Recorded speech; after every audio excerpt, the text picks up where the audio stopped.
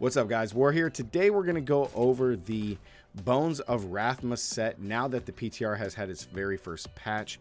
The build has changed. I know it's not as flashy as it was in the first couple of weeks of the season with the entire army just dominating, you know, GR 150s, but even after the patch update, the build is really strong and they fixed that bug. So I wanted to showcase it here. So we're going to go in, we're going to do a GR 100.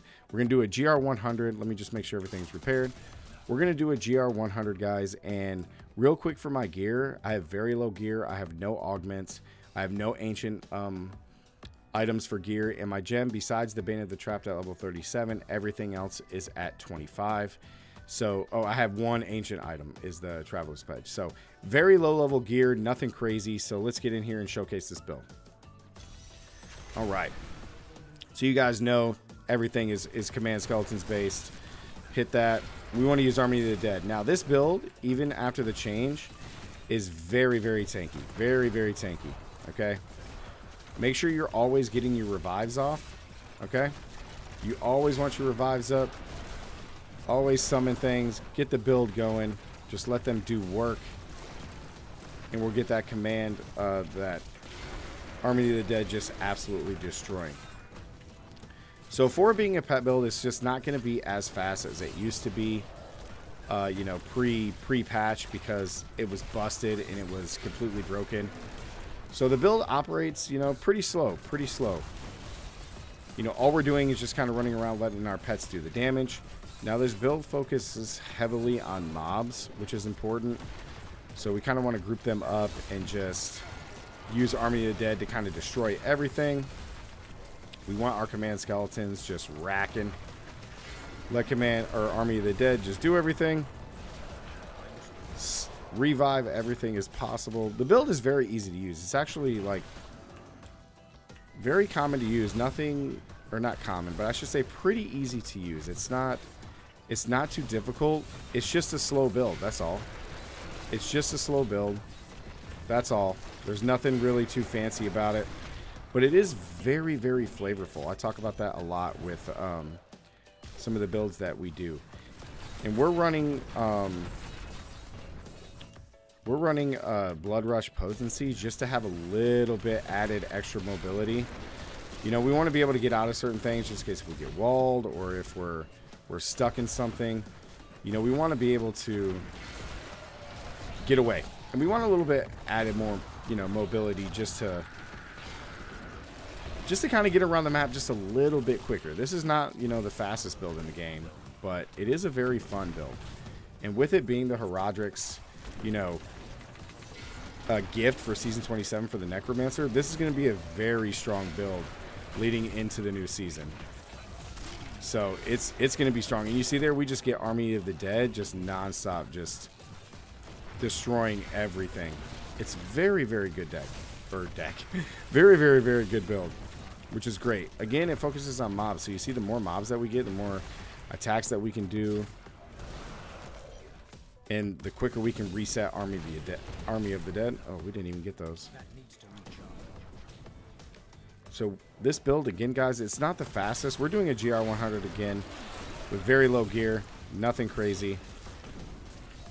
But all you're going to be doing is sending your command skeletons. You want to proc your bone armor for desolation to stun them, and then you're just hitting Army of the Dead just to do a lot of damage, which is just great.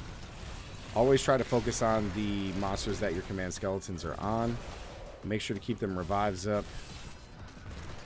Keep those things rolling. Army of the Dead, just let it destroy.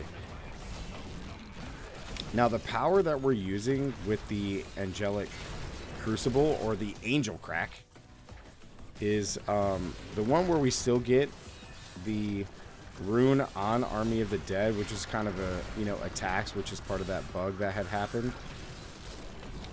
Now it's kind of hard to tell to see it, but it's still there, kind of hitting people as we continue to fight. But now the build is actually very strong against the Rift Guard, and you can see that even without Army of the Dead, we just absolutely destroy it. We absolutely massacre this.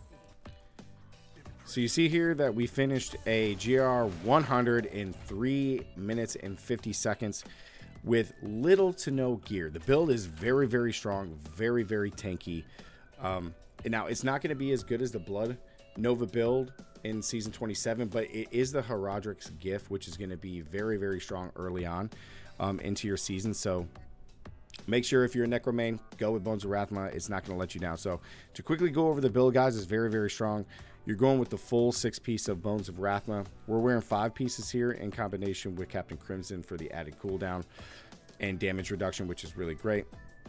Our weapons, we decided to go with the Justice Arms set to deal increased damage with command skeletons. And then if you hit Army of the Dead where they're attacking, you deal even more damage. Our braces are the Bonds of Selena for increased damage for Army of the Dead. And then our rings and amulet are, of course, Crimson Sentence with Bane of the Trap to do increased damage. And then I opted for Traveler's Pledge. So while I'm moving, I take reduced damage when I stand still to hit Siphon Blood. We do increased damage, which is great. I've seen this for, I've seen these swapped out for Scorch Necklace and then the Convention of Elements, which is still very strong. It's very good, but I like the Traveler's Pledge just for the added defense to just be even more tanky. So then we're going to go into our cube, guys, our cube with the funerary pick. They fixed this in the patch, so this is really, really good if you're going to run Siphon Blood. Then we want Fate's Vow. Now this is where the bug really hit hard. Army of the Dead deals more damage and then has the Unconventional Warfare rune, which is what you guys saw in the first couple weeks of the PTR, but now it's still there. It works. It just isn't as crazy as it used to be. And then, of course, the Royal Ring of Grandeur to hit all of our 2 sets here. Skills and passives, guys. Siphon Blood, Power Shift for increased damage. Revive Personal Army to add more monsters to help us attack. Blood Rush Potency to kind of get around. Command Skeletons Dark Mending. I like this for the increased damage and that they can heal me. Now you can change this to something else, but I like Dark Mend just to have the added tankiness. Of course, Bone Armor Desolation. Army of the Dead Death Valley, because we get the free Unconventional Warfare from the Fate's Vow. So that with Death Valley pulls everything to the center, which is really, really great. Our passives, we're going with Swift Harvesting, so we increase our attack speed with Siphon Blood. Then we have Rigor Mortis for poison abilities that slow. Now your abilities that are poison are your Bone Armor Desolation, your Siphon Blood Power Shift. So every time that you're desolating with Bone Armor, you're stunning them and slowing them, which is great, which also helps proc our Crimson Sentence, which is awesome.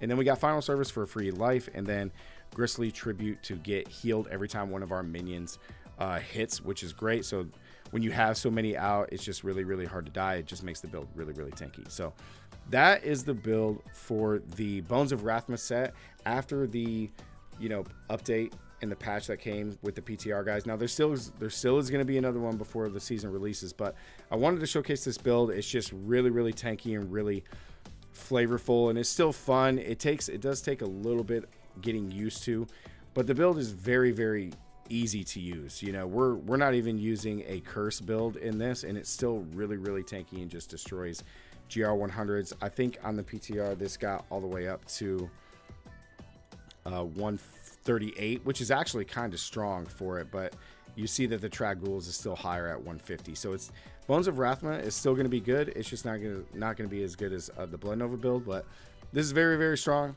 I hope you guys enjoyed the video. If you did, make sure to drop a like, guys. We've been pumping out so much content, and the support has been amazing. I know I keep saying that, but it really has been, and I really do appreciate it. So if you are new here, be sure to subscribe to help support the channel. And as always, stay gaming. I'll catch you guys in the next one. Peace.